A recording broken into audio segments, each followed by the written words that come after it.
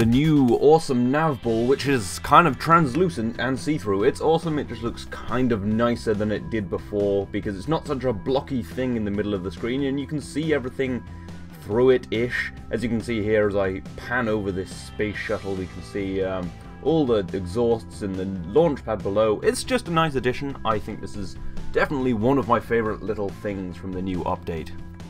The new nice looking mouse, which looks much nicer than a normal mouse, and goes green when you click with the left button and kind of grayer when you right click, so you can really see what you're doing if you're impaired with a mouse or something.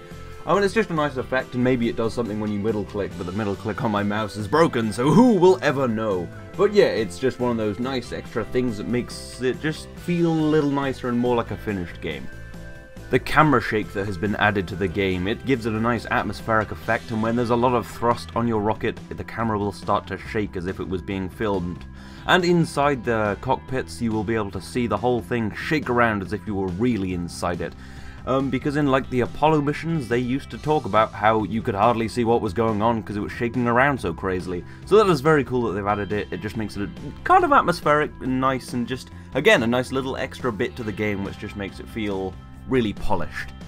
The new system for fuel flow, because it is much more like a real rocket now. The fuel flow doesn't change, it's pumped at a constant rate, much as it is in real rockets. What does change is the thrust of the engines.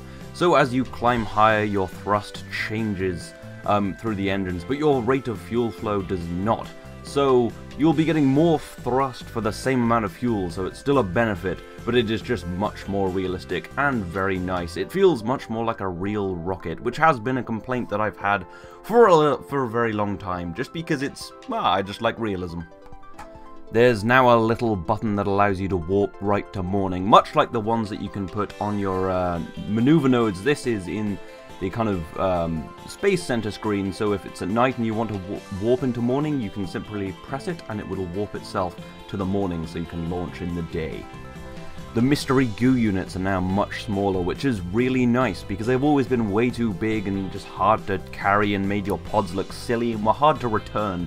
So they've made them much smaller, so you can put many of these on your spacecraft, as you can see here. But it is just nice, it's just an optimization.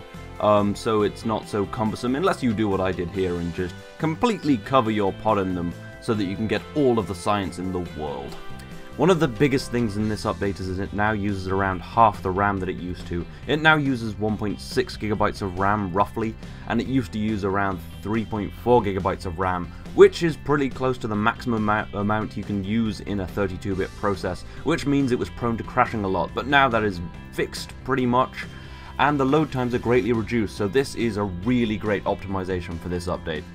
And finally, epic Mach 1 effects. Not just the new aerodynamic effects, I like that Mach 1 feels like a wall, and how better to illustrate that than to fly Odin carrier to orbit as fast as possible. Now you'll see I'm coming up quite fast and it explodes crazily and you're like, that's not Mach 1, but we're very high in the atmosphere, so it was about Mach 1, and you can see it just tore itself apart, and if you watch closely it continues to tear itself apart. That is probably how that would go down if you tried to launch something like that, and I like how the back just rips out of the carrier. It's very nice. I do love the new atmospheric effects, and this has to be one of my favorite things, so I will need a new way of launching that carrier to orbit.